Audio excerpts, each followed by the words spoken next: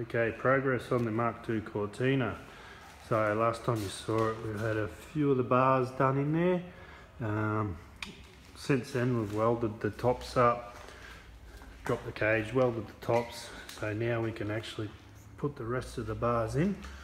You can see most of those bars are done now.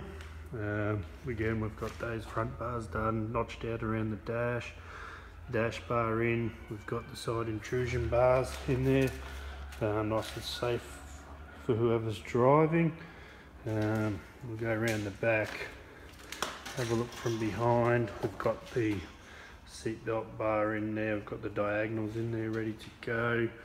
The next step will be weld it all up, and then getting the engine soon from the customer, so we'll start fitting that in there and set it back a bit, lower it as much as we can, get that center of gravity back and down, and we've got to bring some bars through from the dash bar, tie in the front suspension, so the whole car is tied together front and rear with the suspension, so the suspension works properly as it's supposed to and not the car twisting. We'll catch you next time.